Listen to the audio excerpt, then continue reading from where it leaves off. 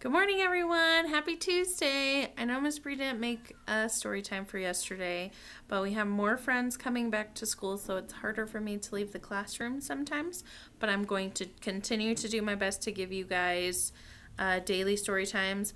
It might go I'll do it like 3 or 2 times a week. Just depends on the day and how our class is doing, okay? But today, we're focusing on spring things again. I'm going to read The Very Hungry Caterpillar. And then I have a fun activity to show you after we're done reading, okay? This is one of Miss Bree's favorite books. This is also by Eric Carle. In the light of the moon, a little egg lie on a leaf. There's an egg. What do you think's in it? On Sunday morning, the warm sun came up and pop! Out of the egg came a tiny, very hungry caterpillar. He is tiny. Look how little he is.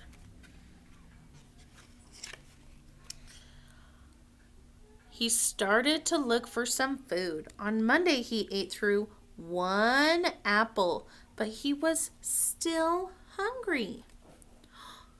On Tuesday, he ate through 2 pears, but he was still hungry. And on Wednesday, he ate through 3 plums, but he was still hungry. Can you count to 3? Ready?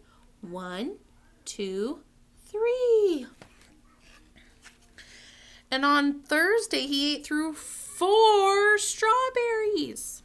I love strawberries. But he was still hungry.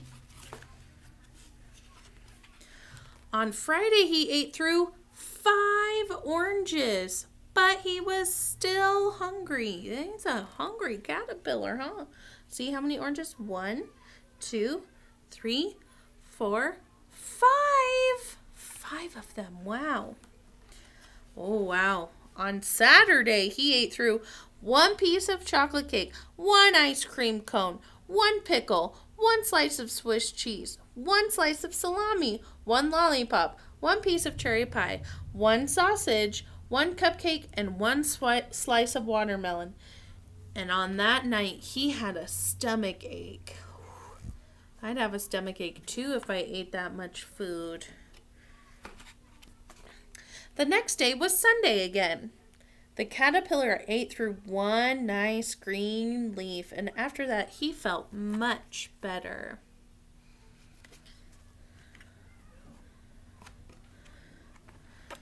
Now he wasn't a hungry caterpillar anymore, and he wasn't little anymore. He was a big, fat caterpillar. Look how big he got. He built a small house called a cocoon around himself. He stayed inside for more than 2 weeks, and then he nibbled a little hole in his cocoon and pushed out, and what do you think's gonna happen? He became a beautiful butterfly.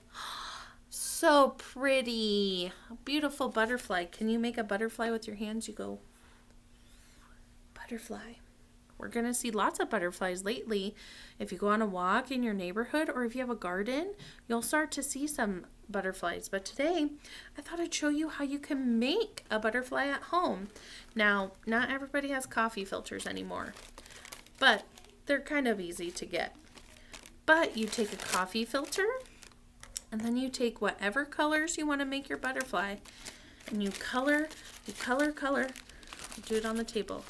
You color whatever you want on your coffee filter. Just make sure there's enough color to see. And it's better if you do it with 2 coffee filters to make a full big butterfly. So you color.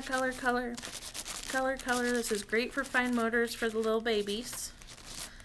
And then we have our coffee filter. See, I colored little scribbles on it. Then you take a spray bottle and you spray it. Spray it good.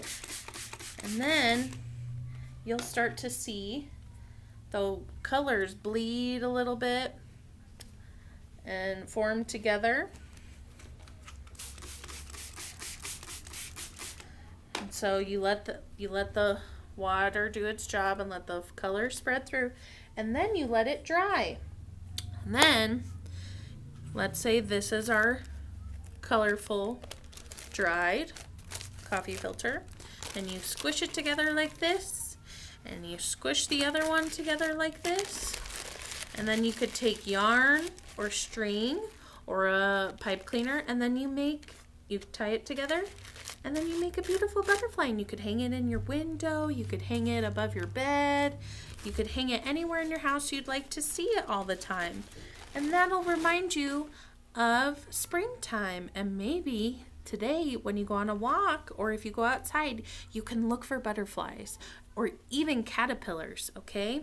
Caterpillars are a little hard to find, but if you find some, let me know, okay? All right, I'll see you sometime later this week, okay? And I'll send an email with fun activities you could do at home, okay? Bye, friends. See you later.